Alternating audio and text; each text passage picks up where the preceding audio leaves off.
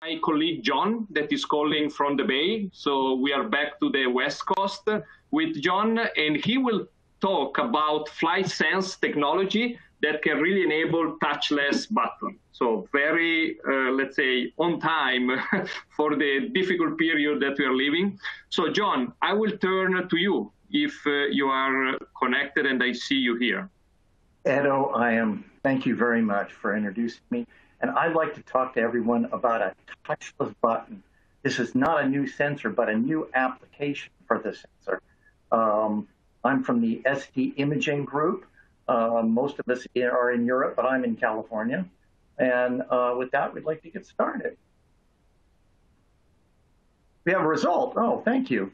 About half of you have used the time of flight, and and the rest of you want to know about it, which is great. And I'll spend a little more time on that slide as we get to it. But let me introduce the topic at the moment. The applications for a touchless button are pretty varied, but it turns out during the day you touch an awful lot of things.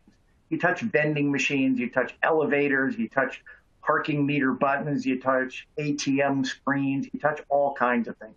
And they would be just a little bit better in this age of COVID if you could just come close to the button and not actually physically touch it. We can enable this very easily. It's a sensor that's been around for a while, and it's just, we proved it works quite well, and I'm going to show you how to do it. The key advantage to a touchless button is, A, you don't have to touch it. It's obviously very sanitary, but it also, when you clean it, one quick swipe of a rag, there is no cracks or crevices. It's completely behind a solid piece of glass, and you can just, or acrylic, and you can just wipe it down very quickly. It's very reliable. It's all solid state. There's no moving parts, and it's very secure. If you built an ATM out of one of these things, you could hit it with a hammer and it still wouldn't be a problem. Acrylic is a great material for being vandal-proof, and we can strike through it. So how does it work? For those of you who didn't know about time of flight, this little graphic here shows one photon going out of the emitter and hitting a target and coming back. But that's not exactly how we use it.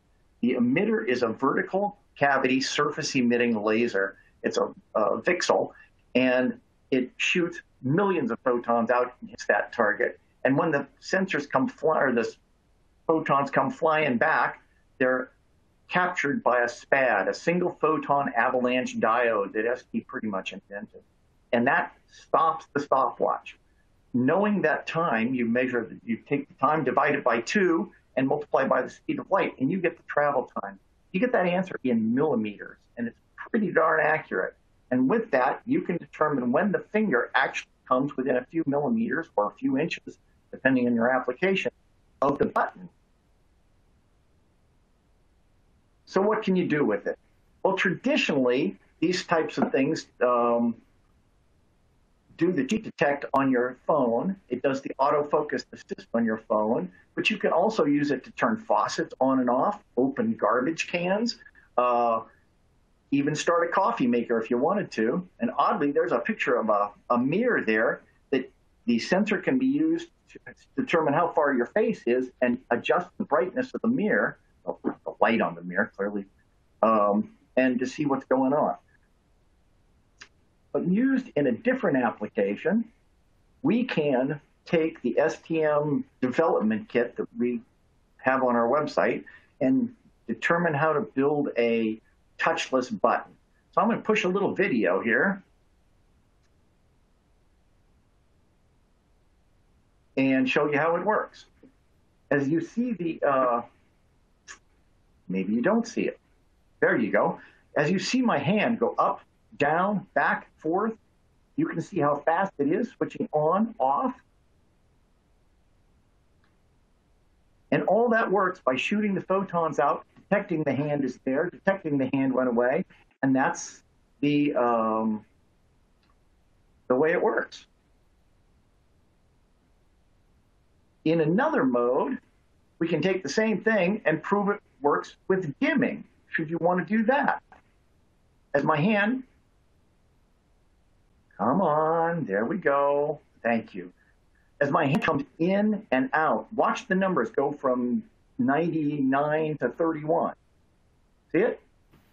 And it determined how close my hand was, set a dimmer adjustment, and then moved my hand away. And it also works as an on-off switch.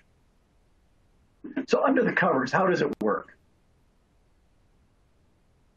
The red line in this graph shows 255, the artificial maximum. And as my hand comes closer and closer, you can see the red line drops closer and closer to 0. And then as I take my hand away, it drops back to 255. I took this graph in a bright California sun outside. And as you might well imagine, that's the worst case possible. And the little black line here that you see is the signal strength coming from my hand. But what you see, there's 4 very quick button presses. In a different graph, this is indoor. This is a lot easier to do. And you can see somewhere around, as on my finger gets closer, somewhere around 15 or 20 millimeters, you can kind of see where you can actually see the finger getting close. Outdoors, you pretty much say it's close, but much more accurate indoors. And again, 4 simple button presses.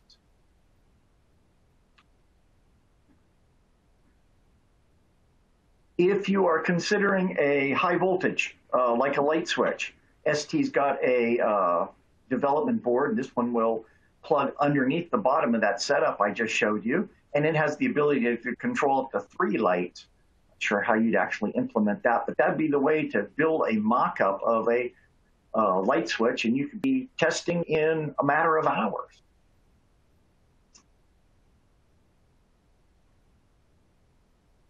All my FlightSense time-of-flight sensors can do this. They can do tap detection, double tap detection, swipe direction, level control. Additional features, you can do left and right swipes if you use the more advanced VL53L1 or L1CB in a multi-zone scanning mode. And all of them can do different ranges. So basically, from the smallest to the largest, you can get distance. And I'm not sure why you'd need a switch that works at 4 meters, but I suppose you can do it.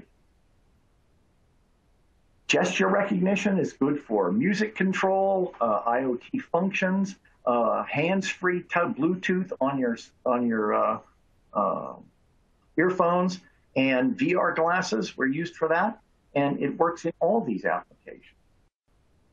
If you're trying to do a right-left swipe, you can see, maybe you can't see, it's pretty small, but as you can see my hand swiping back and forth, there's a zone 1 and a zone 2.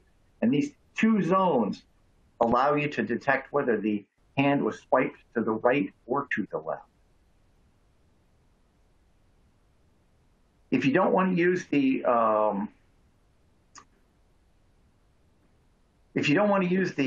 development board we have out of the imaging group, you can buy a discovery kit available from ST, and it has all the sensors that you want to use in addition to my time of flight, which is that little circle there in the lower left. And with that, perhaps we have some questions? Okay, yes, John, you have been quick, and I think the videos work very well. So, you know, this was also the beauty to try videos with a live event. And maybe if I just can add, John, this IoT Discovery Kit, just correct me if I'm wrong, these provide not only all the sensors, including time of flight, but basically we are providing also the sensor to cloud connectivity, right? What has been described before. So perfect. So people can really bring time of flight sensor data to the cloud easily thanks to this IoT Discovery Kit.